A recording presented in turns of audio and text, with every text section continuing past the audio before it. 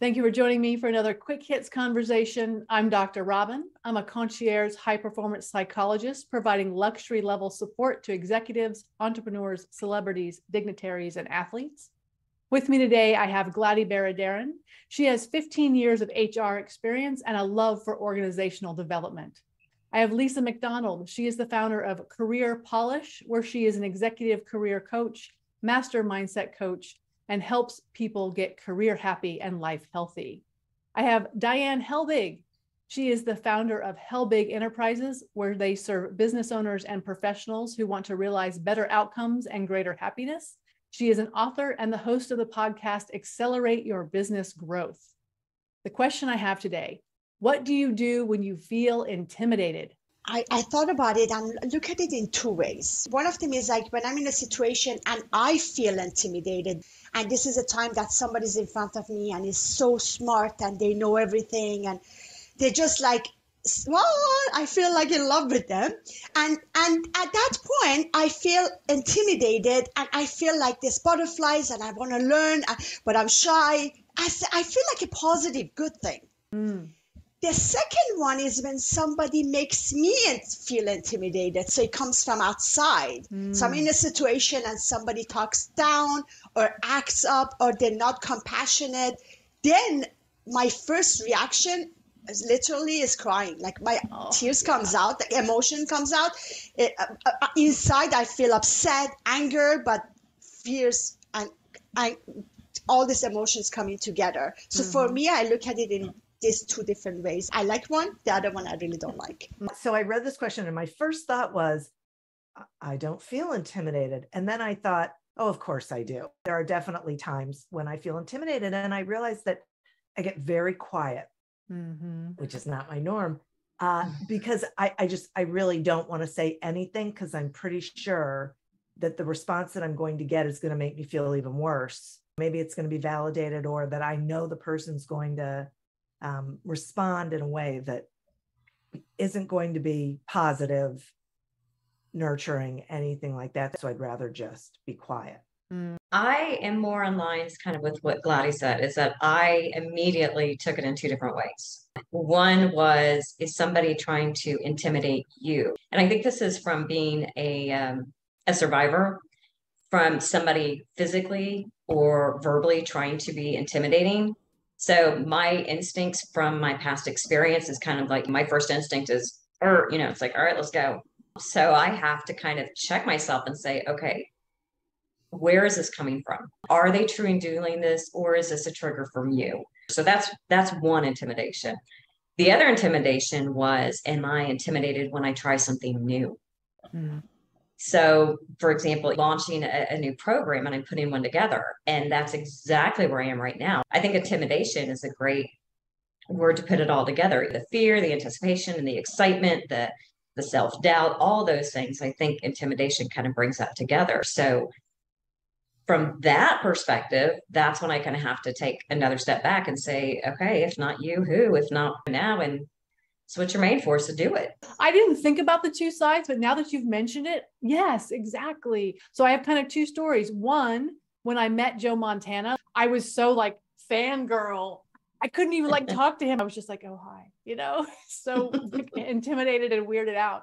Another time where I was talking to the head of a chamber of commerce and telling him who I was and what I did. And he looked over my head and was obviously not listening to me, was looking for other people to talk to. And in that moment, I felt intimidated and I felt stupid and I felt small. Yeah. And it's so interesting how I still remember that, oh, I don't matter feeling. There was no way for me to recover from that in that moment talking to him. I just basically let him walk away from me mid-sentence. But then what? What do I do with that feeling then? It depends though, because when I look at the situations in my head, the old me that many years ago that didn't have much experience, it would have really crumbled down and affected me for a long time and in my other actions or interactions.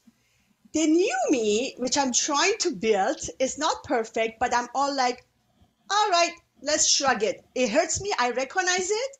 I let it go through me. And I'm like, okay, it's uncomfortable. Let's let it go. it's not as easy that I'm saying, but it's a practice that works, and you just move on and you don't go back on it to nag, because more you go back on it, more you get uncomfortable. You're like, it belongs to him. It didn't work out. Let's move on. Or you try to learn something from it. But again, emotionally, it's not easy.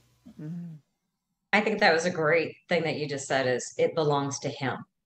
And that's a key, is to, and I think we have a natural instinct to take ownership of it. What did I do? Why is he not interested in what I'm saying? Those type of, why are they looking over my head? I think we kind of internalize that. And Glady, I agree, as we grow and evolve, that's something I try to do, is look at it and go, oh, thank goodness, but just get that out of my past so I can find people that I really want to connect with. So that saves me by him behaving in that way. And then I take a gratitude for it. I'm glad that happened early, so we didn't waste time. One of the things that I do is, it's so funny because when you were talking about the story about the chamber exec, I was thinking, whenever I encounter people like that, I immediately, what comes into my mind is, wow, do you realize the negative impact you're having on your organization by behaving that way? So what I do is I use it as fuel for articles, blog posts, wisdom conversations, because I have to get it out of me. Like, that's my processing, is to just get it out of my system. So writing or speaking it out, for me is, and then I figure, okay, maybe it can be a lesson for other people, that they'll realize this is just not the way to be. I definitely use the stories. Obviously, I just told it. Right. But thinking about writing it isn't something that's occurred to me, which I guess I could use it that way. And I have been, and I don't know, writing isn't my first go-to. Talking certainly is. Yeah.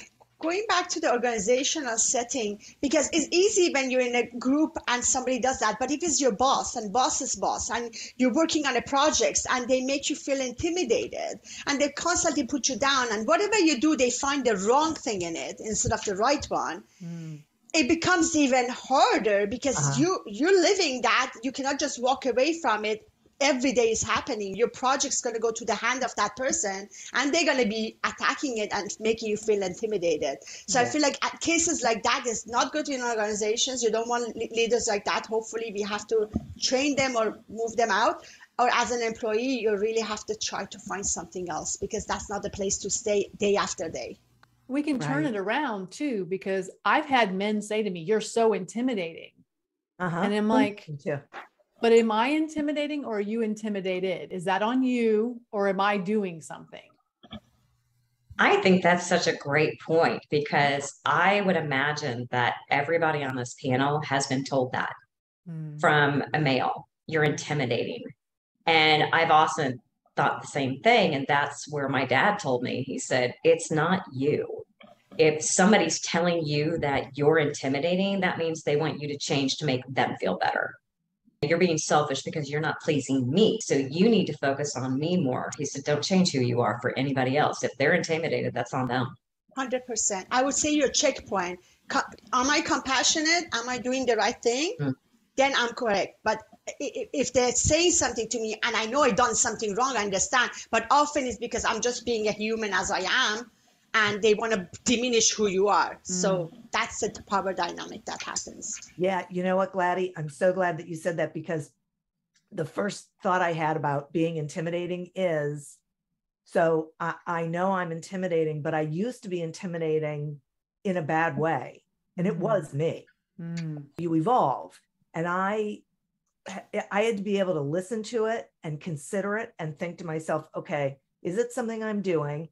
For the most part, it was. So I had to grow up. I had to adapt. I had to change the way I communicated to some degree. Now, if I'm intimidating, it's totally different. That's on them. It's because I'm confident. I'm sure of myself. My presence is just really one of confidence. So that's someone else's issue. It's so interesting how there's two sides to this coin, because we have all said we've had people try to intimidate us on purpose, and that's a negative, that's on them. We've also had a situation where we have intimidated someone and we have been doing the right thing, and that's on them as well. But I think there's a lot of self-awareness that has to come into that, about if someone says you're intimidating or you make me feel intimidated, like there's a big conversation there. So I appreciate you having this short interlude into it with me. I hope I didn't intimidate anybody. I look forward to speaking to each of you again really soon.